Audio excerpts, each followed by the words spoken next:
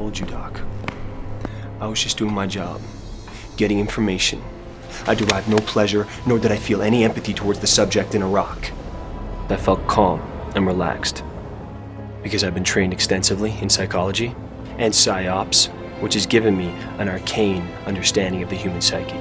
So how did that make you feel? Well, you don't feel anything. You didn't feel anything?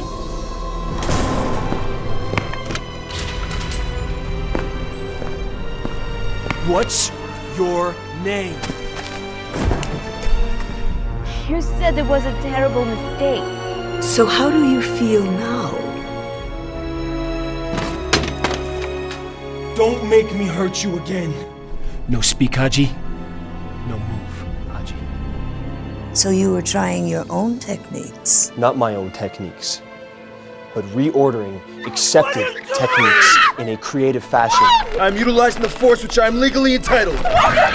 She was just another source, just another Haji that needed to tell me something. To tell you what? Do you recognize this? The truth is, what I did to her makes me a bad person. You were just trying to keep America safe. But Rick, none of this happened in Iraq.